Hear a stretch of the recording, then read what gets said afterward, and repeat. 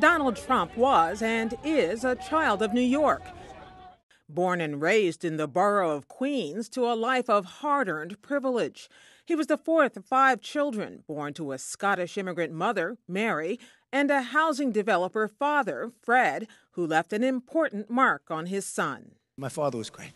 Good salesman, good builder.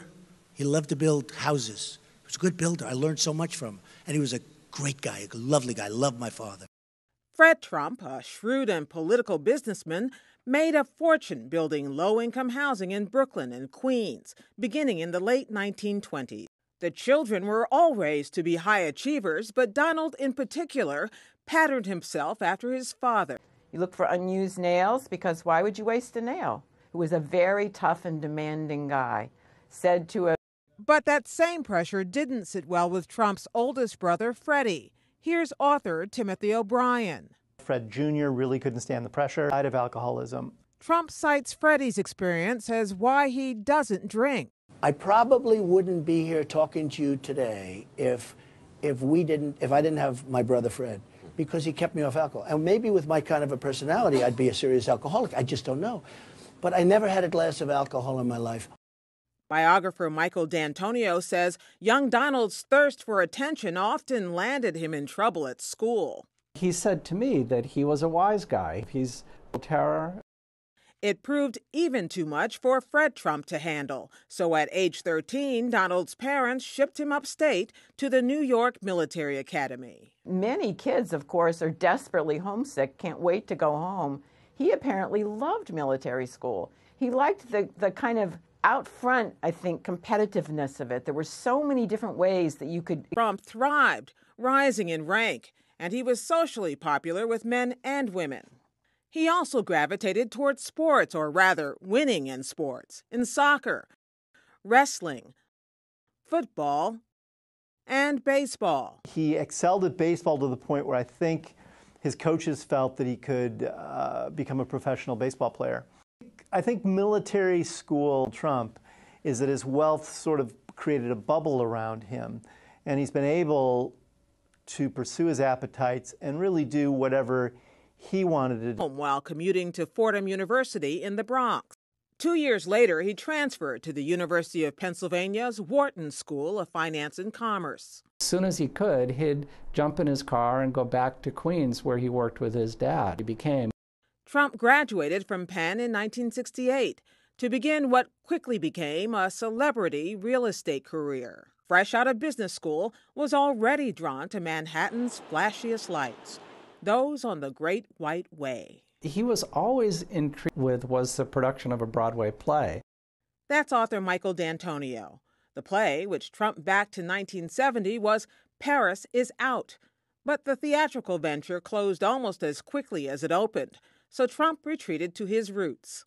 When he eventually turned toward the family business in real estate in the early 1900s. Donald Trump, the builder, cushioned against risk by his father's wealth and political connections, yet still longing for a piece of Manhattan glamour. Writer Gwenda Blair. People who dealt with him in those early days said he just jumped through the phone. He was so competitive, so ambitious, so eager. It was the old Commodore Hotel, a crumbling eyesore in the heart of the city that sat abandoned next to Grand Central Station. Author Timothy chain, the Grand Hyatt was really Donald Trump coming onto the scene in New York, and Donald Trump first coming into the public eye. This was shiny glass, lots of brass, stuck out in the middle of Manhattan. And this began his whole career of exaggeration. Before the project was even completed, the New York Times was already branding Trump New York's #1 real estate promoter, describing him in one profile as tall, lean, and blonde, and resembling Robert Redford. He rapidly climbed New York's social ladder, becoming a regular in its most exclusive clubs, hobnobbing with movie stars and models like Ivana Zelnikova, who he married in 1977. This was his ambition to find just the right, beautiful young woman who would fill out the picture of the successful man on the rock. Parameters for her marriage to Donald and her partnership with him. But controversy followed Trump wherever he went, including public outcry over what was to become his signature property, Fifth Avenue's Trump Tower. The old building facade had historic limestone friezes that the Metropolitan Museum of Art wanted to preserve. But that would have added time to the project. Who sledgehammered the friezes into dust and took them down. So embedded in this triumph that is Trump Tower is also this early warning. For coffers with loans, he went on a shopping spree. He used this gigantic free piggy bank, essentially, to buy an airline, the Trump shuttle, to buy a hotel, the Plaza Hotel, to buy a football team, the USFL Generals. And then when he goes into Atlantic City, he ultimately acquires a whole string of casinos there using borrowed money as well. Those casinos and many of his other businesses closed one by one, often amid bankruptcy claims and unpaid debt. In 1989, Trump played a controversial role in one of the decade's most notorious crime cases, when 5 black teenagers were accused of attacking a white female jogger in Central Park. Trump stirred what quickly became a boiling pot over criminal justice and race, weighing in on the pages of the New York Daily News. The case of the Central Park jogger, he took out a... None of this slowed Trump's rise. In fact, the New York tabloids thrived on his exploits, breathlessly tracking his marriages to Ivana and Marla Maples, his divorces from both, and now his third and current marriage to Melania Trump. Then, in 2004, You're fired. The Trump brand found its ideal niche in a wildly popular primetime program that celebrated everything he had come to represent. I'm looking for The Apprentice. Wealth, celebrity, business success, and toughness. He began The Apprentice, and that turned out in living rooms every week, being the boss, being the guy in charge, being the guy who hires people and fires people. When he first started that, was he thinking, aha, straight off to the White House? We can't say, but certainly 10 years in, that whole decade of people seeing him as the boss, as the CEO, has certainly made the idea of his moving into the Oval Office seem a matter of course. From the corner office to the Oval Office suddenly didn't seem that far a leap. In retrospect, this scene seemed inevitable. Donald Trump, surrounded by the trappings of wealth and celebrity, staking his claim to the world's most powerful office. I am officially running for President of the United States, and we are going to make our country great again.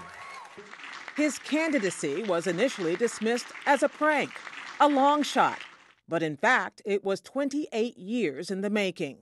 Gwenda Blair is a Trump biography. Intersection of politics and business was fueled by his developer father, Fred, but also by a shadier figure, Roy Cohn, the tough-talking power attorney who rose to prominence as Senator Joseph McCarthy's fixer during the communist scare. Running for president, or at least talking about the possibility, became something of a hobby for Trump. Donald Trump, the political operator, is very much the same person as Donald Trump, the marketer and self-promoter. And he's brought those same... Indeed, his first foray into presidential politics was a sales pitch, literally, to promote his new book. Here's writer Michael D'Antonio. He went to New Hampshire, gave a couple speeches. He made some pronouncements about the Reagan administration's failures and got a lot of attention. He was one of the first people. Trump played coy about his political ambitions, be eyeing the White House. And even about his political leanings. Are you a Republican, Donald? I'm a Republican, yes. So if there were politics, it would be as a Republican? It would be, I guess, as a Republican, but I don't see that there will be politics. He flirted with a Reform Party bid in 2000, floating Oprah Winfrey as a possible VP pick. Oprah, I love Oprah. Oprah would always be my first choice. Oprah, your competitor, right? And he made noise again in 2004. Well, you'd be shocked if I said that in many cases I probably identify more as a Democrat. The hints came again in 2008 and 2012. He's found these different flashpoints that he's used to get himself attention, but he's never, ever developed a mature, deeply informed political platform. During that time, critics charged some of his positions had been as inconsistent as his party affiliation on issues like abortion. Well, look, I'm very pro-choice. And I am very, very proud to say that I am pro-life. His view has also clearly shifted on the woman who is now his likely general election opponent. Hillary Clinton, I think, is a terrific woman. I mean, I'm a little biased because I've known her for years. Most people know she's a world-class liar. By 2011, he was questioning President Barack Obama's citizenship, promoting the already discredited notion that the president was not qualified to serve.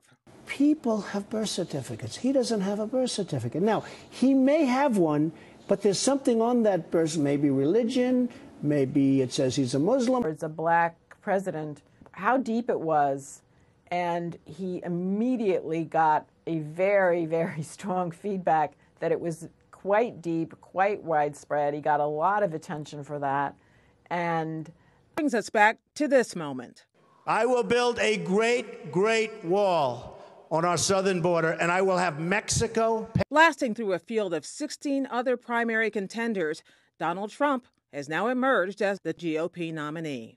Lo and behold, by the time So I think what we've seen is sort of the confluence of the Donald Trump celebrity strategy, the Donald Trump self-promotion strategy, and a changing political environment that allowed him to leverage both of these things to become the presumptive nominee. Thank you all. Thank you very much.